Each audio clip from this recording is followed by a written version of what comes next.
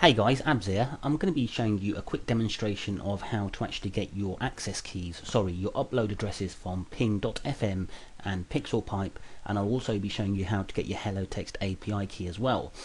So what you can do, guys, is there has actually been a number of quite a bit of confusion on exactly what kind of addresses you put in here. Do you actually put in your email address that you used to sign up to for pixelpipe and ping FM? No, it isn't, guys. I'm going to show you exactly where to get them from now. You do actually have two links here, and if you are actually signed into your pixelpipe and ping FM account, you can click on these and they'll actually take you to the exact place where you need to get your upload addresses from. However, I'm going to show you this now anyway. So I'm actually in pixelpipe here, guys. As you can see, I can sign out, so I'm in my account. To get our upload address from pixelpipe, what we need to do is go over to settings. So I'm going to click on settings here, guys, and right at the bottom here we've got an upload by email, and we have an email address in there. Now this is the email address that we'll copy and we'll paste inside of, we'll paste inside of here, separated by a comma, and then our next upload address separated by a comma, that is if we have more than one address to put in there. So then, guys, what we need to do is go over to, for pixelpipe, go over to settings once logged in and get our address from there.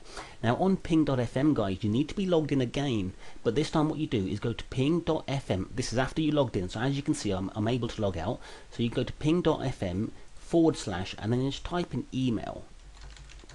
And what that will do, that will take you to your posting email address. Sometimes it's a good idea to reset it before you use that, because it does need if it doesn't work, that is, guys. But that is the email key that you'd be using there. So at ping.fm, as you can see, it's got a few digits in front of it, at ping.fm, and you'll also be placing that inside of the same field here, guys. The reason for that is because this field here actually is for pixelpipe and ping.fm. All you need to do is separate each upload address by a comma, and it doesn't matter if there is no need to put them there is no need to put them in any particular order whatsoever.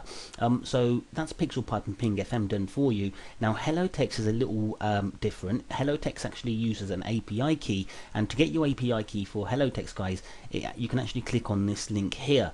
However, you will need an account with hellotxt first. As you can see, it actually goes over to hellotxt.com home/applications. So if we actually go over, because I'm an Internet Explorer, I'm not going to be clicking on this button here. This is actually Mozilla. I'm going to go over to hellotxt.com, and as you can see at the top there, guys, I'm on hellotxt.com /home/applications. Now this actually holds a number of application keys on here. What we need to do is enable our application first. As you can see here, it says no applications enabled.